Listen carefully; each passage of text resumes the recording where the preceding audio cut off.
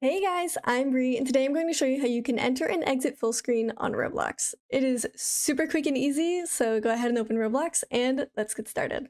So we are in the game, and as you can still see this top bar here, and you just want to be fully immersed in the game. So what you are going to do is go ahead into your settings, and then you're going to scroll down until you see full screen, and then click it to on.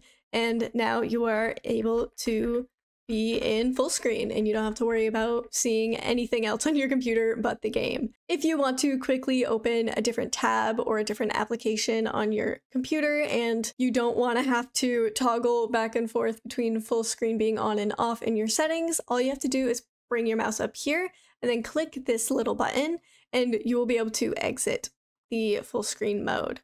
To enter it again though, you do have to go back in.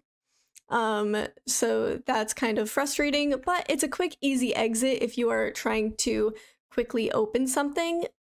And that is how you're able to toggle full screen mode on Roblox on and off very, very easily. I hope this video was helpful, and I'll see you guys again next time. Bye, guys!